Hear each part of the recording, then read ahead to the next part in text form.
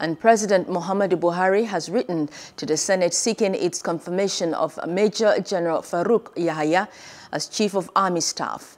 His request was contained in a letter to the President of the Senate, Ahmed Lawan, and read during plenary. Major General Yahaya's nomination is coming after the death of former Chief of Army Staff, Lieutenant General Ibrahim Attahiru. The new COAS was, until his appointment, the theater commander, Operation Hadin Kai, the military counter-insurgency operation in the northeast. Hello, hope you enjoyed the news. Please do subscribe to our YouTube channel and don't forget to hit the notification button so you get notified about fresh news updates.